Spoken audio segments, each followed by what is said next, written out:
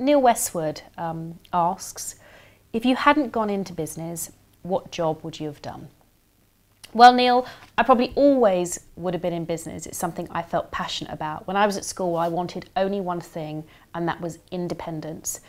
Independence to make up my own mind, do things the way I wanted to do, with conviction in the way that I wanted to do them. And that meant that I had to go into business, and I was really pleased to go into the various different things that I did. But right in the early days, I started in advertising. I've worked in newspapers, I've worked in the retail business, I've done a bit of TV. And I think all of those things give you a very broad view. I think I probably would have stayed in advertising. I really enjoyed my time in that space. And I always think when people are deciding what job should they go into, particularly say this to my young daughter who's 17 about going to start university next year, think about the kind of people you'd like to surround yourself with, the kind of people that you'd like to work with, to be inspired by, and if you ever got to run your own business, the type of business leader you'd like to be. And I think that always is a good place to start when thinking what career and what job to go into.